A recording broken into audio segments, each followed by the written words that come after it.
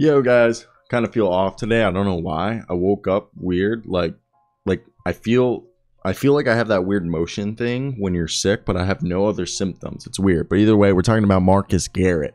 And Marcus Garrett from my school, KU. He's a Kansas Jayhawk, Rock Chalk Jayhawk, baby. And he was a stud last year. I don't know if you guys remember. Shout out to the Miami Herald for writing a great piece. But last year, he averaged 11 points on 65.4% shooting from the field. He shot 17 of 26 field goals, and he was 3 of 7 from downtown, 43% on threes last year, while averaging 6 rebounds, 1.5 assists, 3.3 steals, and almost a block per game last year. That earned him a two-way deal. And then you guys were like, what happened to him? He only played in like 10 games last year for the Heat, and his numbers weren't pretty. It was actually, he suffered an injury back in college, and he had instability in his right wrist, so he underwent season-ending wrist surgery and was waived by the Heat so they could use their two-way contract on somebody else. But he rehabbed with the Heat and was stayed around the team, so he's basically been around the team for 7 months, and he came out and he was awesome. He had 13 points, 3 rebounds, 3 assists. He hit a three-pointer. He played fantastic defense. And I truly believe Marcus Garrett is the next guy to break out for the Miami Heat. Okay, everyone's going to be like, where did Marcus Garrett come from? This guy was Defensive Player of the Year. Okay, well, he almost won National Player of the Year, or did he win National Player of the Year? I completely forgot. He literally went, he's 6'5" with like a huge wingspan. I think it's almost 6'10". Yeah, he was Defensive Player of the Year, second team All Big 12, and then the year before, third team All Big 12. All right, guy was a stud, and in his last year at KU, he shot 34.8% from three, averaged 11 points, and he's a guy who almost averaged 2 steals a game in college and is able to dish the rock. Okay, he's a guy who averaged 5 assists a game almost. He's a guy who can easily give you 4 or 5 assists. He's more of a shooting guard than a point guard, but he can guard 1 through 3. And the best part about him is he's like 210 pounds, 6'5". I've always loved Marcus Garrett's game because the one thing holding him back, because he's great at attacking the rim. Okay, he's a great, he's got a 6'10" wingspan on a 6'5" frame. He's like 210 pounds. And the thing is he's able to go coast to coast with ease. And he's always been a fantastic finisher at the rim. A guy inside the arc, he's a great scorer. It was literally like, if he got a jump shot, he's a fantastic NBA player. And he goes to the Miami Heat, a team that is going to figure it out for him. If there's any team that will make it work for you, it's the Miami Heat. If you catch their eye and they like you, whoop, baby, you're good to go, because they love those types of cats. Okay, you know what type of cat Marcus Garrett is? The type of cat that they love. I'm like, not even kidding. Like, truly believe this. So this is where I want to hear your guys' thoughts down below. What do you guys think of this entire situation?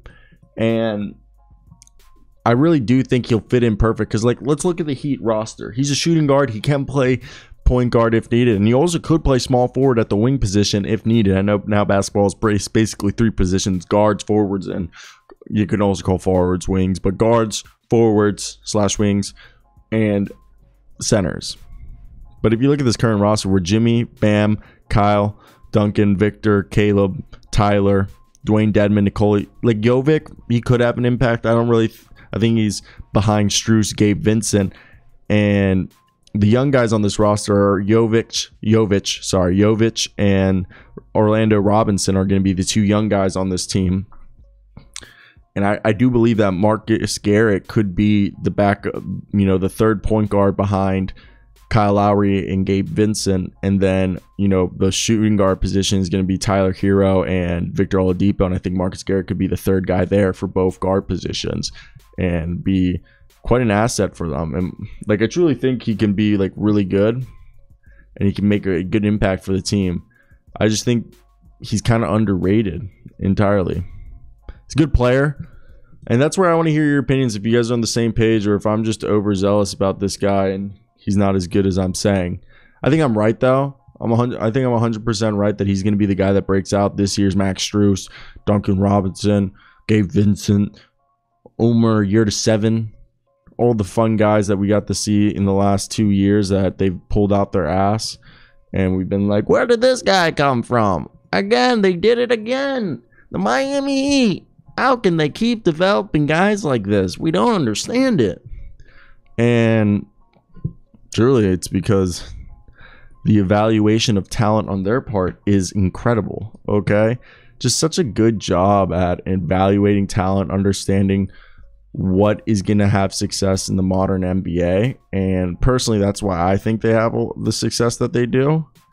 I know somebody else is just going to be like, it's Pat Riley. That's all Pat Riley. But I think it's a whole team effort. It's Eric Spoelstra, this other assistant coaches like Chris Quinn. Why do you think Chris Quinn was getting head coaching offers?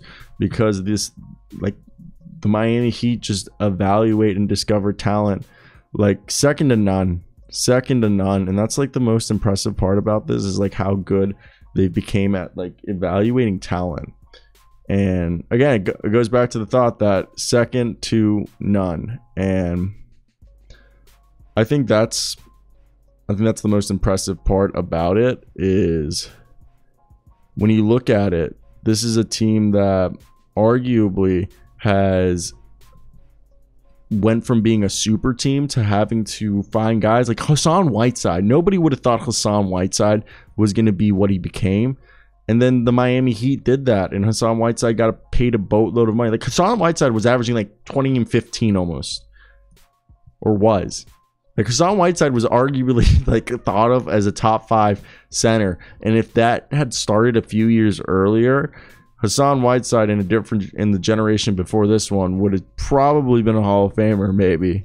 That's a hot take. That's a hot take, but like, they really got him going. Okay, if you know what I'm saying. Like, dude, they were geniuses, and they continue. And it's really Pat Riley who's the genius. If we really want to give anyone the credit that deserves credit, it's obviously Pat Riley. But I'm gonna still stick by the thought that, I mean, I just think about it every time. You're just like, Pat Riley, you're just a savvy guy. And I don't know, I really hope that Marcus Garrett gets his shot that he rightfully deserves. Because in my opinion, I think he truly fits in this team, and he could be, if an injury happens to, you know, Kyle Lowry, Gabe Vincent, or Victor Oladipo, or Tyler Hero, I'm telling you, he's going to be the guy that pops off, and people are going to be like, they did it again. They found somebody else. He's been in the system for 2 years. Just wait, it's going to happen. And I think this is a team that people are going to be counting out. So I want to hear your thoughts down below. Are you guys on the same page about me as Marcus Garrett? I actually just milked this to 8 minutes, and I'm actually very proud of myself that I did that. So suck my dick. Yeah. Supposedly you're supposed to make videos to 8 minutes. I never do it on YouTube, but supposedly it's good. It's better than my 4-minute videos. So I'm trying it today. So